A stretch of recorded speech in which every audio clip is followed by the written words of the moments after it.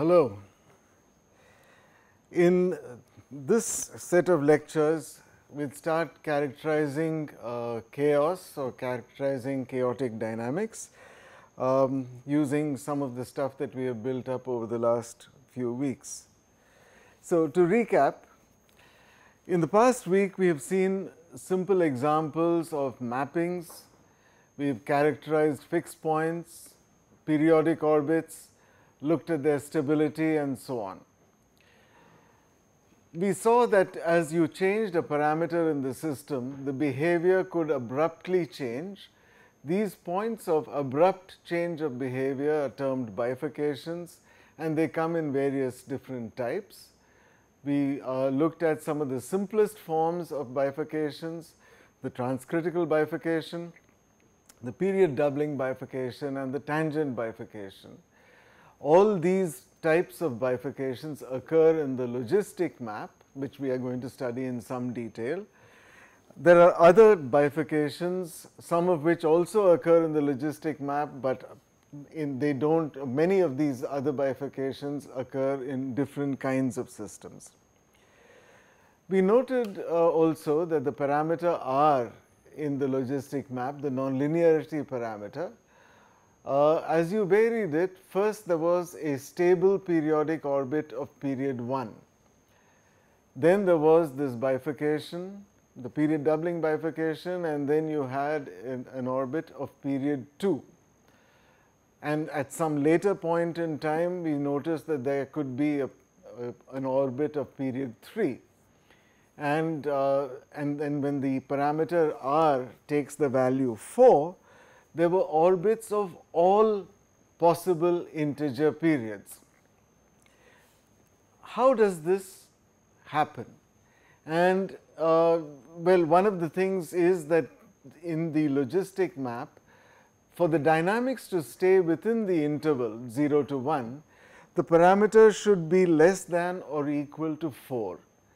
It's a simple algebraic exercise to show that if R is bigger than 4, then the midpoint, which is the maximum, which is a half, exceeds, it maps to a point outside the interval. So, we always look at the interval 0 to 4 as far as R is concerned. Now, we can look at the dynamics of this system numerically as well, but the questions that are raised in this slide are, of course, they are interesting and important to look at. Here is a bifurcation diagram for the logistic map, namely, as you vary the parameter R, what are the different orbits that are seen? So, we notice that up till R is equal to 3, we see a period 1 orbit. At 3, there is this bifurcation, and then you see a period 2 orbit. And then you can see over here, we can just numerically count, that is a period 4 orbit, and that looks pretty much like a period 8 orbit, and so on and so forth. And the diagram is sort of, it begins to look interesting and complicated as you move along over here. And around this point, you notice that there is a period 3 orbit, and that is we have already calculated and seen when that happens. So, here is where there is a period 3 orbit, but to the left of period 3, you notice that there is period 5. So, there was period 1, period 2, period 4, period 8, then there is period 5 over here, and if one looks and counts carefully, there is a period 7, I think, over here, and there is period 3 at this particular point. Now, there were some questions that we had posed in the earlier lectures. One starting off with, how many periodic points are there at each R? Now, you look over here and you see that at each value of R, it appears that there is a single periodic orbit. But what is the reality? A more interesting question, or a related interesting question, is what is the sequence of these periodic points? We have already seen as we increased r that there is period 1, then there is period 2, and then beyond that in the figure we saw there was period 4, period 8, then we saw that there was period 5, then period 3, and at r equals 4 all periods must occur. But is there any order? And again, as far as the visibility of these periodic orbits is concerned, what is the stability of these orbits? Because this will tell you whether you can find them easily or not. So, we turn to these questions now. In 1978, Singer showed that if a map has a negative Schwarzian derivative, that is this quantity S f of x, the Schwarzian derivative of the function f, it is given as the ratio of the third derivative to the first and the second to the first squared and so on. If this quantity is negative in the region that we are considering, then the map has at most one stable periodic orbit. And furthermore, the maximum of the map will be attracted to this periodic orbit. So, what you need is a map with a negative Schwarzian derivative, then there can be at most one stable periodic orbit, and in order to find this periodic orbit, all you really have to do is to start with the map maximum and keep iterating it. So, eventually you will reach this periodic orbit. Now, for the logistic map, what does this mean? First of all, as you will check in your in a homework assignment, you can verify that the Schwarzian derivative for the logistic map is negative on in the region that we are looking at, which is from 0 to 1, and for r less than 4. And this means that if you start from the point half, because the map maximum, the map goes, it is on 0 to 1 and the maximum is at the midpoint, which is a half. So, if you start at half, then you will eventually go to the stable orbit at that value of r. There is an interesting corollary that when r is equal to 4, the point half iterates to 1, as you can see from here. 4 times 1 half into 1 half is 1. 1 on the other hand will then iterate to 0, because if x n is 1, then x n plus 1 is 0, and 0 we know is an unstable fixed point above r is equal to 1. So, this contradicts the statement that if there is a stable orbit, then half will eventually lead to the stable orbit. Therefore, we must infer that there are no stable periodic orbits at r equals 4. There are, however, periodic points of all orders, but all of them are unstable. So, the logistic map with r is equal to 4, which is a map that was first studied by Ulam and von Neumann, this has a huge number of periodic points, but all of them are unstable, and this formed the original basis for using this particular map as a random number generator, because there was no periodic points at all which are stable. The ordering in which these points appear is determined by what is called Sharkovsky's theorem. Cancel that. Okay. So much for the question of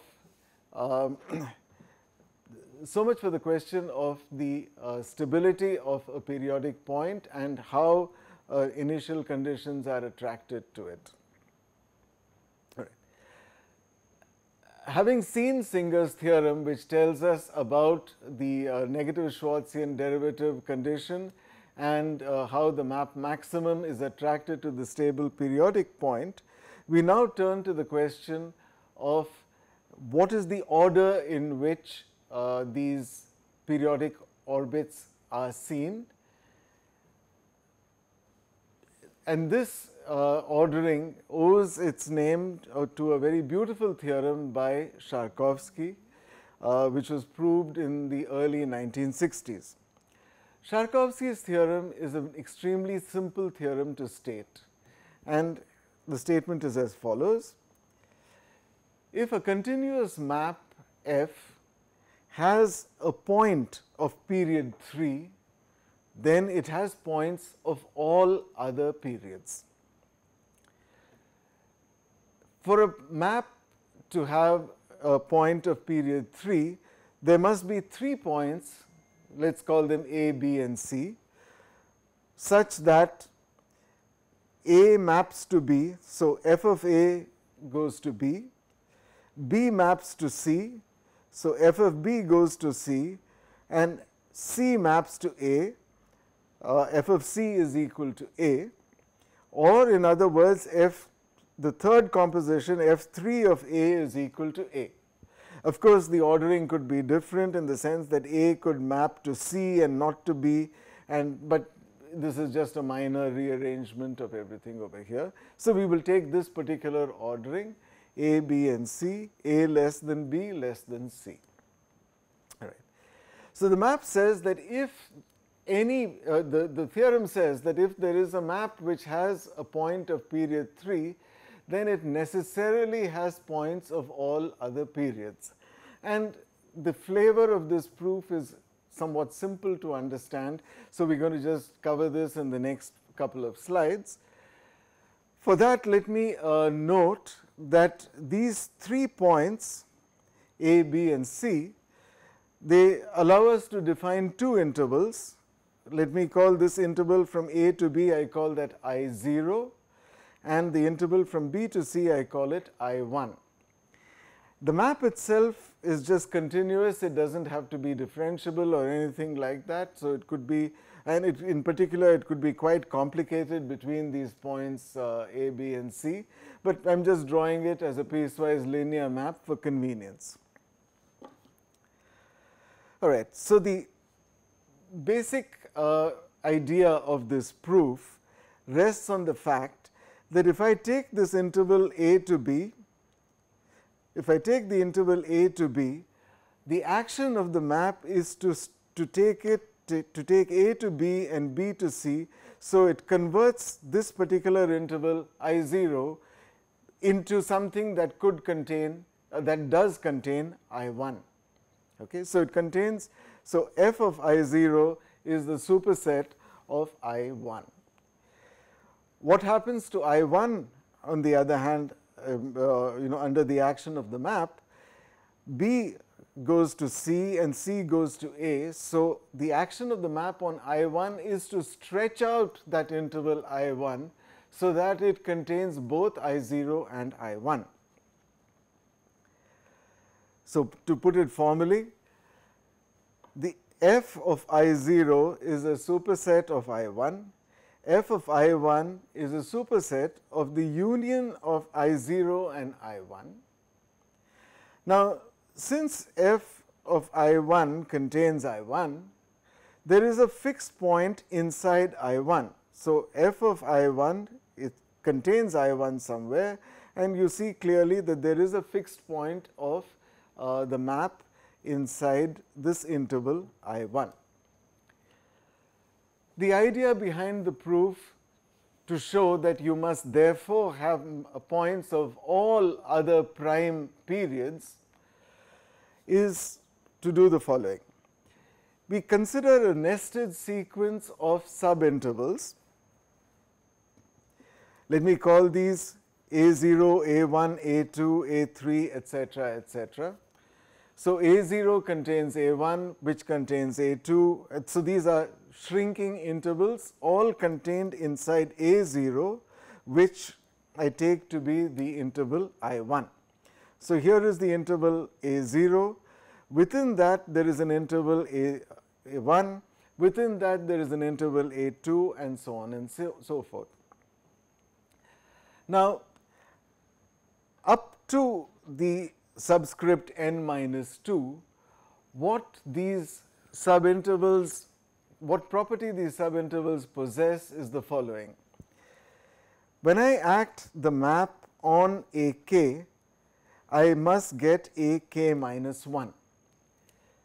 And this is easy to see that I must do that I could do that, because since f of I1 contains I0 union I1, then the action of f is to stretch whatever is there inside this particular subinterval and stretch it out to contain both these, and therefore, it is possible for me to construct a subinterval such that f of that subinterval is the previous subinterval in which it is contained. Now, if f of a k is a k minus 1, f 2 of a k would be a k minus 2, and so on, so that f to the k of a k must be a 0, which is I 1. Okay. I hope this is clear now. Each time the action of the map is to stretch, because it is pulling outwards, as you can see over here, it pulls it out. Therefore, the action at each stage is to expand a subinterval to contain the whole of that of this interval. So, here again, just to show you what is A naught. A naught is this interval I 1, which we had called in the previous graph, but that is A naught, which goes up till there. A 1, on the other hand, is just this portion over here, because when A 1 is mapped, it maps into this entire portion over here, which is I 1 or A naught. So, the subinterval A 1 is this portion of A naught. You can notice also that the orientation is flipped a little. This edge of A 1 goes to C, this one edge of A 1 goes to B. All right. So, the next interval A 2 is actually on this side, and when I act the map on this, this will again flip the intervals, flip the edges over, because of the way in which this map acts on these intervals. So, f to the k of a k eventually gives me A naught, which is I 1 for k going from 1, 2 all the way to n minus 2. But notice that when I act f on the interval A naught, I get both I 1 and I naught, namely I get a superset which contains both these intervals I 0 and I 1. So, now for the in this construction, I need to construct n subintervals. So, the a nth minus 1, a n minus 1th subinterval over here, which is contained inside a n minus 2, this I choose in a way that f to the n minus 1 of a n minus 1 is not I 1, but it is I naught.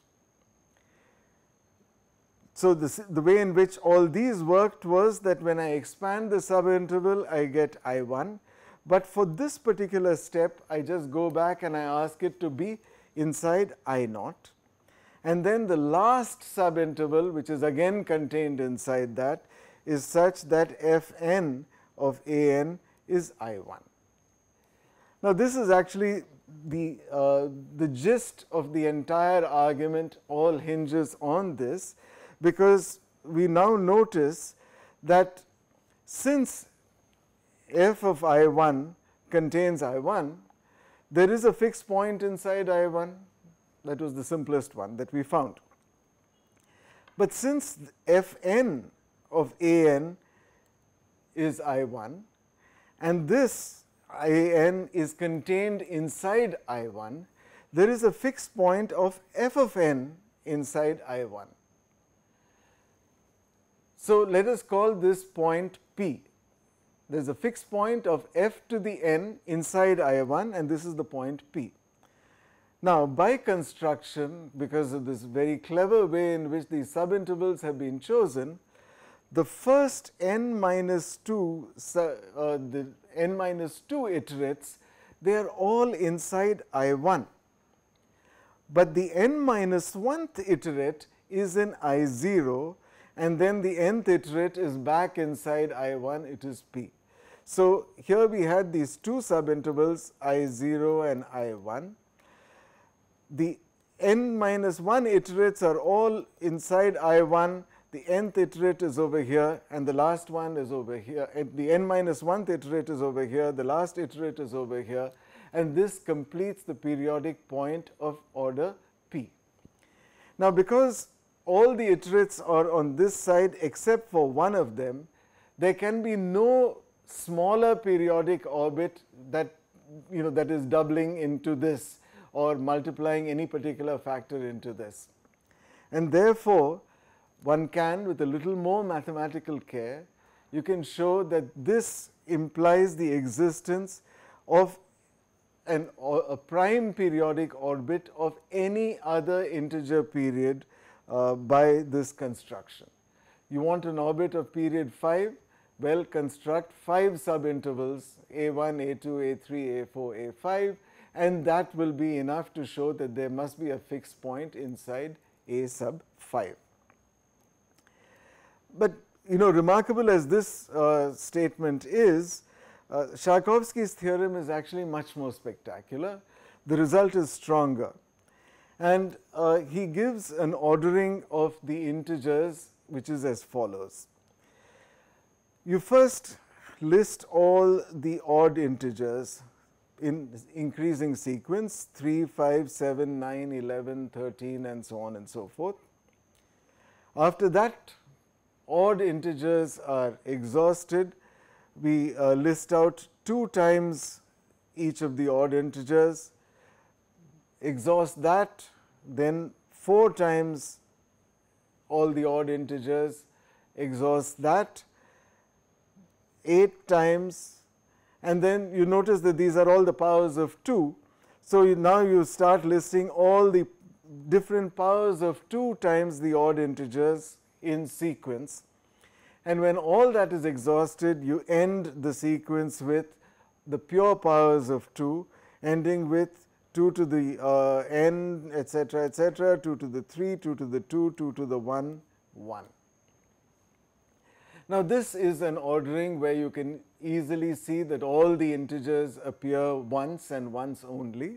So, here is 1, here is 2, here is 3, here is 4, 5 and so on and so forth. You can see all the integers are here.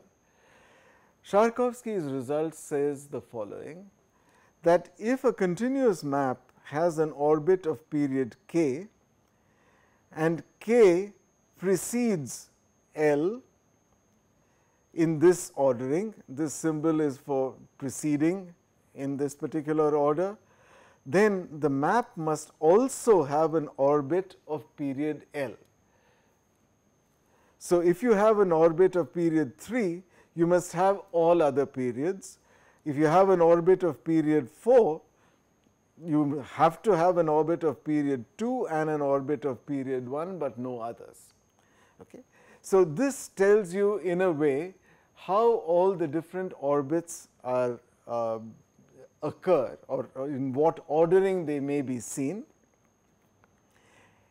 It is possible to construct maps that have a period 5 orbit, but no period 3 orbit, just as this other example over here indicates. Now, returning to the logistic map, and what does the Sharkovsky theorem have to say to us about this?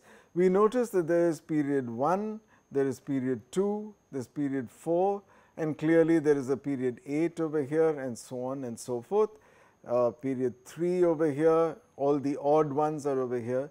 So, somewhere between this point over here and the point where period 3 occurs, all other periods occur, all other integer periods have occurred. This sequence of periodic orbits, as one increases R, on this side is 1, 2, 4, 8 and all the powers of 2 that seem to happen by this point over here. Then at this point you can notice that there is an orbit of period 6, there is an orbit of period 5, there is an orbit of period 3 and so on and so forth. So clearly before the first odd period orbit is seen, there must be periodic orbits of all even periods because of the Sharkovsky ordering. At the beginning of the bifurcation diagram, we see that the orbits are 1, 2, 4, 8 and so on and so forth.